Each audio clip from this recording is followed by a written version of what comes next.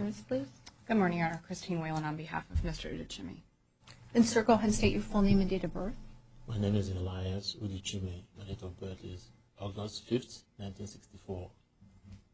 Okay, Mr. Udechime, you are here on a grand jury warrant. You were indicted on a charge of murder in the second degree, a class 1 felony. My understanding is you've retained Ms. Whalen for all further proceedings, so I'm not appointing a court-appointed attorney for you at this point. Your next hearing date is September 14th, 2017 at 8:30 a.m. And Ms. Whalen, would you like to be heard on release? Keeping in mind that this is a grand jury warrant. Yeah. Judge, I do understand this is a grand jury warrant. With respect to release conditions, if Your Honor has the capability of modifying the bond, our firm has represented Mr. Udechime on this matter. The county attorney's office was aware of it.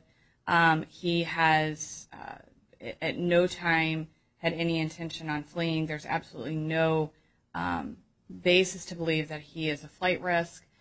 He is in the middle of a family law proceeding surrounding this, which his appearance is required at.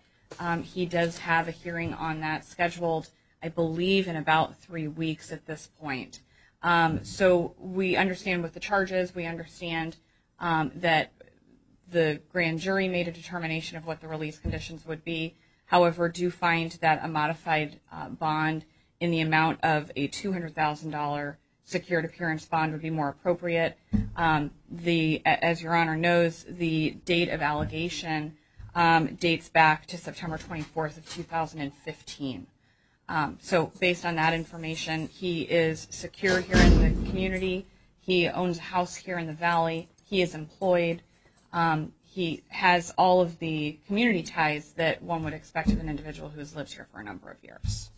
And Ms. Riley, I appreciate everything you just said. I really do. And you know, you articulated it well. Unfortunately, the grand jury heard the evidence. I did not hear the evidence. And the judge did sign off on the $500,000 secured appearance bond. And that is what I'm going to set.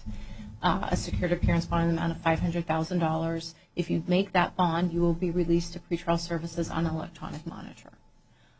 Your release conditions would include not returning to the scene of any alleged crime, not having contact with any alleged victim, which includes the deceased's family, not possessing any weapons, and not possessing drugs without a valid prescription. Thank you, Your Honor. Thank you, Ms. Whalen.